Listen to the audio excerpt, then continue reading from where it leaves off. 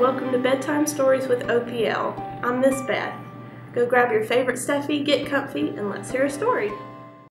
This story is called The Wonderful Pot. Once upon a time, there lived a little boy and his mother. They were very, very poor because a rich man had taken all of their money. They lived in a tiny hut, and all they owned in the world was a cow. At last one day, they had not a bite left to eat. "You must sell the cow," the mother said to the little boy. So the little boy took the cow's halter and started down the road to sell her. On the way, he met a stranger, and the stranger took from under his cloak a little black iron pot. "Will you give me your cow if I give you this wonderful pot?" asked the stranger. "No way," said the little boy. But just then he heard a small voice. It was the little iron pot talking. "Take me," said the pot. So the little boy gave the cow to the stranger. He took the pot home and he put it in the barn in the cow's stall. "Ah me, what a bad bargain you've made, son," said the mother when she saw no money and only a pot in the barn. But the pot began dancing about in the cow's stall. "Clean me and put me over the fire," said the wonderful pot. So the mother washed the pot and set it over the fire. But she didn't have anything to put in it. I skip, said the pot, jumping down from the fire and running across the floor.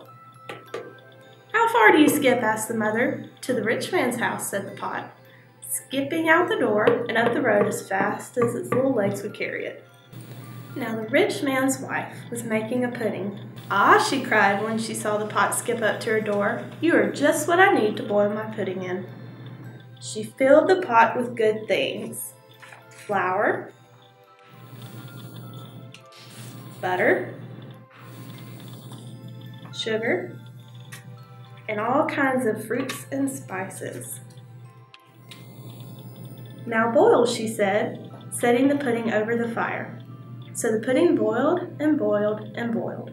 But when it was done, tap, tap went the pot, and jumped from the fire and skipped out the door and down the road. "Where are you going with my pudding?" called the rich man's wife. "Home again," called the pot, and the rich man's wife could not stop it. So the poor little boy and his mother had all the pudding they could eat. Next morning, the wonderful pot said again, I skip. "How far do you skip?" asked the mother. "To the rich man's barn," said the pot, skipping down the road as fast as it could go. It stopped at the barn door. Inside, the threshers were threshing grain. "See the fine little pot," cried the threshers. "How much wheat will it hold?" Then the threshers poured a peck of wheat into the pot. But there was room for more. They poured in a bushel of wheat. But still there was room for more. They poured and poured and poured until the pot held all of the rich man's wheat. Tap, tap went the pot, and out the door it skipped, down the road. "Where are you going?" cried the threshers. "Home again," said the wonderful pot. So the poor little boy and his mother had all the wheat bread they could eat. The next morning, the wonderful pot said again, I skip. "How far do you skip?" asked the mother. "To the rich man's counting house," said the pot, skipping down the road as fast as he could go. It was a beautiful day, and the rich man sat in his counting house, spreading his gold out in the sunlight to keep it from growing moldy. The wonderful pot skipped up to the window and jumped on the table. "Just what I need to measure my gold," said the rich man, and he filled the pot full to the rim with gold dollars.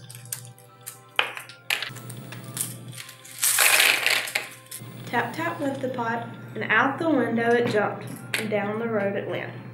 "Where are you going?" called the rich man. "Home again," called back the pot, and the rich man could not catch it. So the poor little boy and his mother had all the gold back which the rich man had stolen from them. The fourth day, the wonderful pot said as before, I skip.